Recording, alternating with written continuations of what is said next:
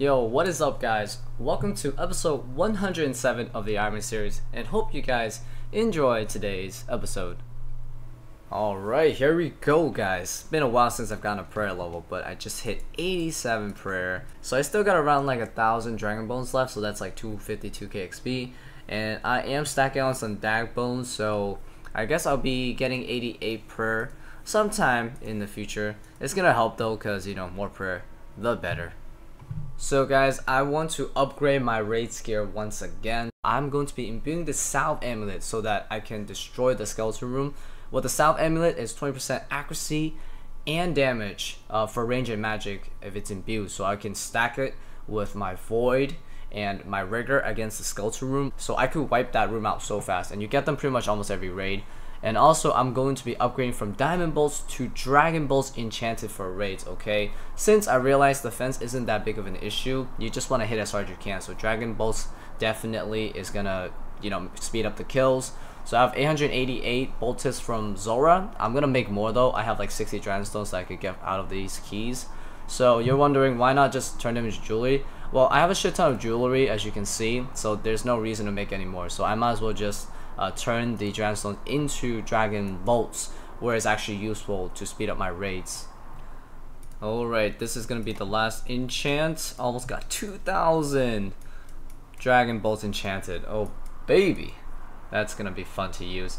Okay, next step, imbuing the Salve Amulet. So people have the biggest issues fighting Kamel in the Nightmare Zone, and it's a really easy way to go about killing him. Just start protecting for mage, because if you do that, you force him next to you, and then just get out your blowpipe and spam click. All you gotta do is this, spam click, have your prayer off. So he's very weak to range, and pretty much all of the Desert Treasure bosses in Nightmare Zone are super weak to range. Same with this Farid here. You can also safe spot Farid, so you don't need an Ice Gloves. Just trap the one that you're trying to kill and just attack him from there, and that way you don't have to take off your gloves or anything like that. So if you want to get the fastest Nightmare Zone points like possible, you have to have Desert Treasure bosses and Dream Answer bosses in there. So that's why, you know, you have to deal with Kamel, but they're really easy once you know the trick. So for Damas, he also drains a lot of your prayers, so another easy way to avoid it is, you guessed it, you just safe spot, so that way he just doesn't lower your prayer. It's super easy to do. Nice, that 51 though. As you can see, the art light is definitely working for pretty much all of the demons here. I'm not sure about Jungle Demon. I think it's supposed to, but I haven't really noticed anything too differently. But like Legends boss, the Grand Tree boss, probably Chrono Zone, and the Shadow of the Storm boss is probably affected by it from what I've seen. So yeah, art light is a really nice weapon to have here if you want to get points fast. So I just got over 1,000,000 points in less than 40 minutes. But yep, let's go ahead and imbue it. So now it's enchanted and imbued. I am digging the new Superior Monster graphics update. Look at this, Choke Devil actually looks extra menacing, you know. It's not just another large version of these guys, but it's actually a unique look. Good, honestly. Oh, what? Two freaking Night Beasts, man. I like the Night Beast look too, though. Looks really menacing here. Okay, so I am using Dins at Ankus, and yeah, they're pretty good here too. This map's a little bit more tricky, but yeah, it's pretty easy to figure out where the center is. Well, I just hit 600 KC at KBD. Okay, that's it. I just actually did my 900th Slayer task. Wow. Alright, time to get another Master Clue. I'm getting these quite fast, so can we do this? Mandarith. Alright, that's a good start. I can definitely do that. Nope, it doesn't. Wow. Before I fight this guy, I want to show you something. It says, equip a new imbue crystal bow, but this crystal bow is only 710. Don't even bother making a complete new one, because you can just use a used one. It still works. Alright guys, let's open up this Master Clue. Never mind, I guess the luck streak for Master Clues is over. I got a lot of teleports though and some runes. Damn, look at that. 74! Oh my god. Jesus Christ, dude. Salve Amulet E with Dragon But 66! Oh my god, Skeleton Rooms is destroyed with this. I love this new setup, dude. It's so freaking OP. Okay, how many points do I have now? Oh, come on, I just missed the boat. 400 points. Okay, I'm actually leaving. Oh, here we go. Elite Void Knight. That's what I'm looking for. Yes, please. Can you upgrade my Void top? Yes, 200 points upgraded. Yep, boy. Got the top upgraded now. All I gotta do is upgrade the bottom. Yes, please. Ah, there we go. That's really nice. So check this out. Here's my prayer bonus right now, 10. So I put this on. That's an extra 3. I put this on.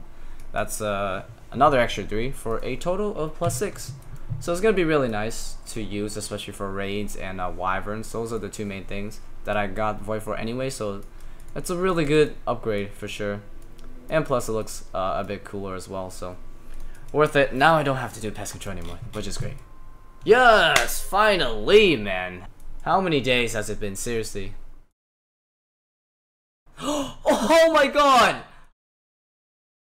No way! Yes way! Oh my god. That is what I am talking about.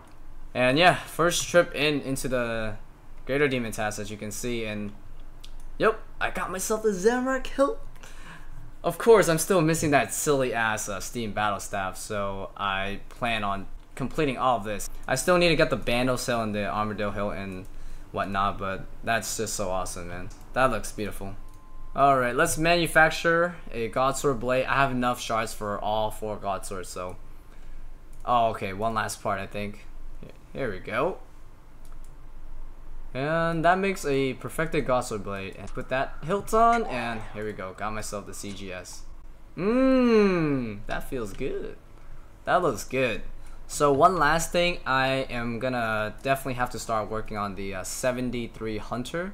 Because the 73 Hunter, I can hunt the Blanching Champas. Because now that I have the hilt, the only thing I need from Zammy is the Steam Staff, which isn't that important. So I think I'll definitely start working on Armadillo grind as soon as I get the next Armadillo task, or as soon as I get the 73 Hunter. So yeah, Armadillo is definitely coming up soon too as well. Godsword Shard 1! Second ever Godsword Shard from Zammy. Well, I finished the Greater Demon task at Zammy basically, and I'm at 400 plus KC now, and I just got 141 Black Demon tasks. It's not bad at all, man. I still need to get that last Zanite, so. A Ballista Spring. I'm pretty sure I have one of this already. What the heck is up with all these Ballista drops? Well, nice. 70 KC now for some silver ore and uncut sapphire.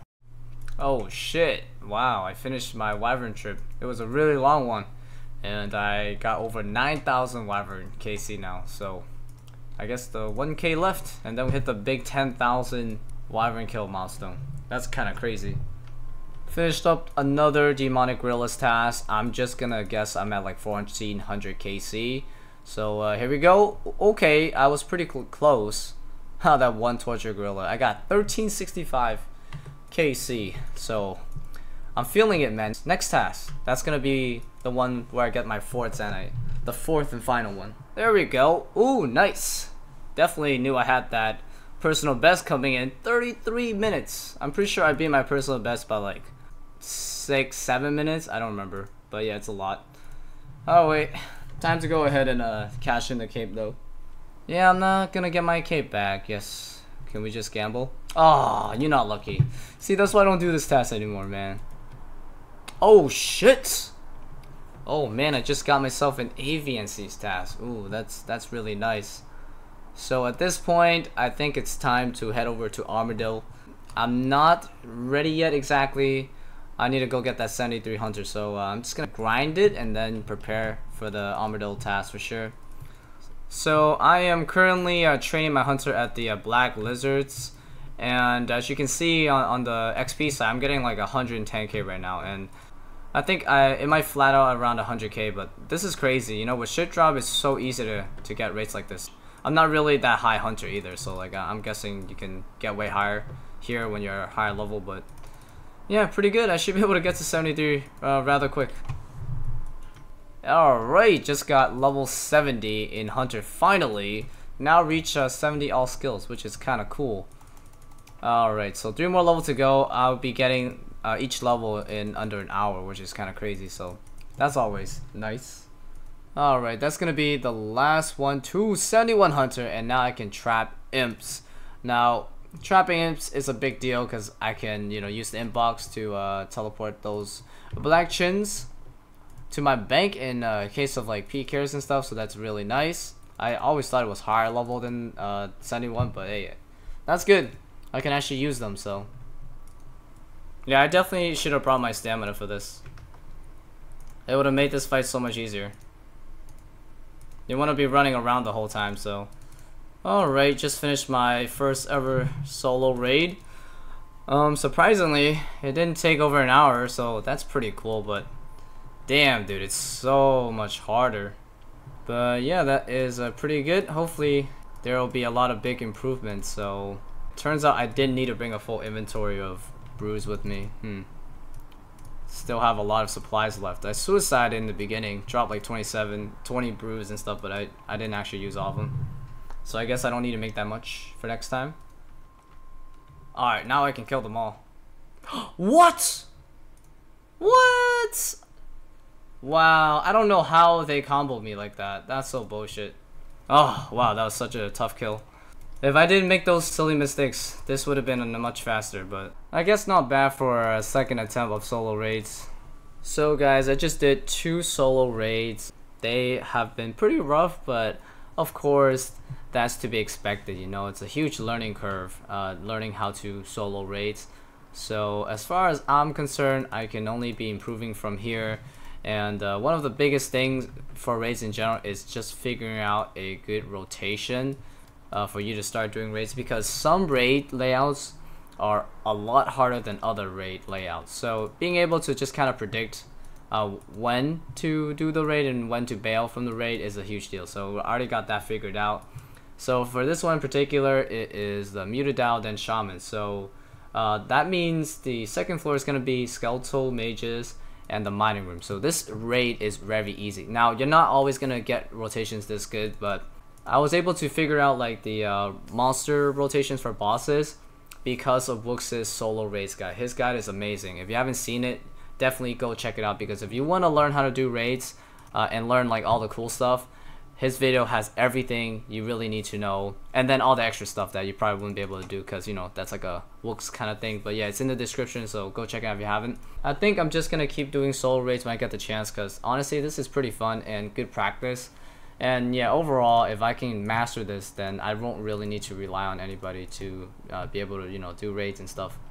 So old school servers has been under attack by a massive DDoS this whole week, and Jagex basically stated that they have never seen a DDoS this complicated before. So yeah, it's a pretty big problem. I mean, like, it's affecting pretty much everyone, at least for a few days, if not the whole week. And I mean I wasn't affected in the beginning, but like these past 3 days I've been feeling the effects quite hard. Like, only some worlds I can go into. Most worlds, if I try, I disconnect, or the ping is so bad that probably I end up disconnecting in a few minutes anyway. So yeah, it's shitty. I mean, right now you can try to use a VPN to bypass the DDoS, and you can also use like OSBuddy, the gateway system thing. And my biggest concern with this whole thing is the fact that we just don't know when the DDoS is going to stop, and we also don't know whether or not it's going to get better or worse anytime soon. So that sucks. There might be some unforeseen difficulties with my ability to play this game and being able to do stuff like bossing.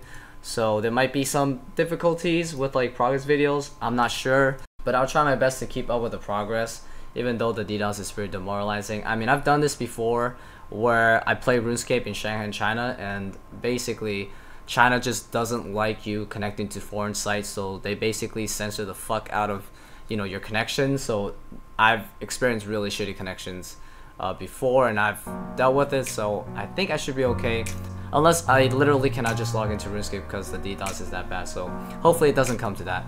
But anyways, thank you guys so much for watching today's video.